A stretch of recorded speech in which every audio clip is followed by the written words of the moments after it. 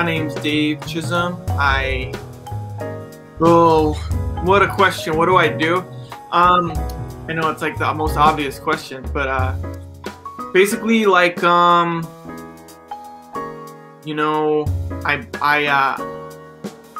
teach a lot of music, I play a lot of music, and I also write and draw comics and graphic novels. And my most recent work is a book that combines my music, education, life, and comics life, and it's called Chasing the Bird, Charlie Parker in California, and it's about the famous jazz saxophonist Charlie Parker and the short time he spent in California in the late 40s and early 50s.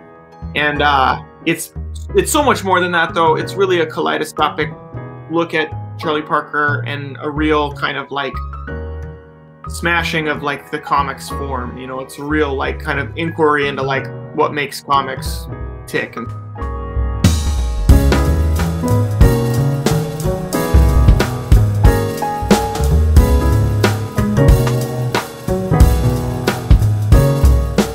I started on violin when I was like 4 years old.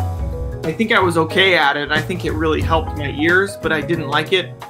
And then when I was 11, I started playing trumpet, and I really loved it. I really took to it.